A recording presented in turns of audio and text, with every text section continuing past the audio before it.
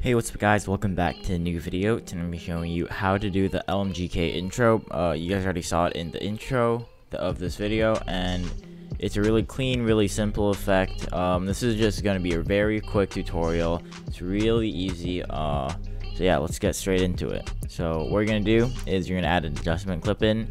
It should be on the video too, because your cinematic should be in video 1, but I don't have the cinematic again, so I'm just going to put it in video 1. So what we're gonna do is select the adjustment clip. We're gonna go into Fusion, and we're gonna go ahead and drag this text in, and we're gonna put this down here, and this is how it's gonna look.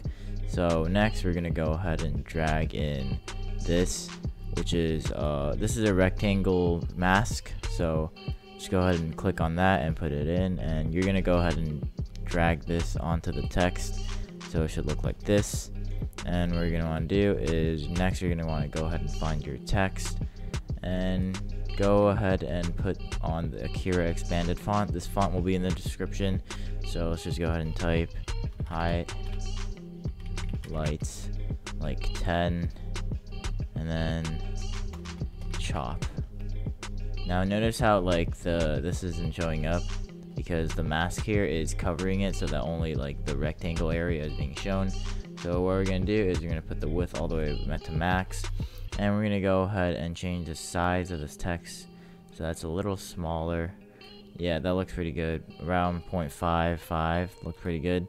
And what we're going to do is we're going to go to the first frame of here, and we're going to go ahead and keyframe the width so that it is 0, so that you can't see the text whatsoever. And then we're going to go ahead and play this a little bit. So let's see how many frames I want it to expand. So I think like 15 frames looks pretty good. So just play it for however long you want the text to be expanding for. So I'm just gonna play it for like I think I'm gonna do 15 frames. It says 15 right here, so I know this is the 15th frame. And we're just gonna go ahead and go to the rectangle, and we're gonna change the width so that it is barely visible. Like the text, like the rectangle should be like really close to the edge of this text. You wanna make sure you do that, and that's basically it. So that's basically it for the masking. It's going to turn into a bigger it's just gonna expand just like that. Now next we're gonna go ahead and search up s_drop shadow. You guys should all have the Sapphire plugins by now if you are a subscriber of this channel.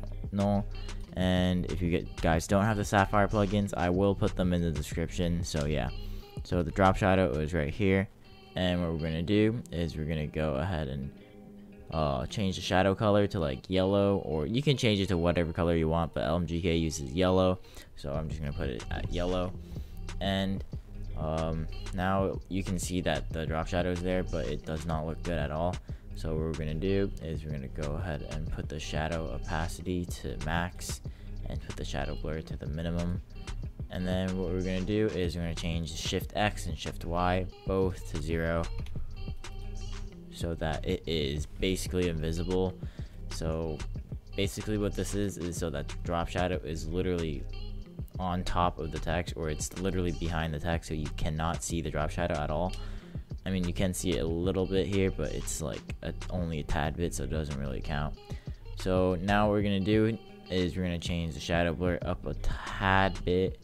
The perfect setting should be around like here, maybe a little less. Yeah, 0.002 looks pretty good.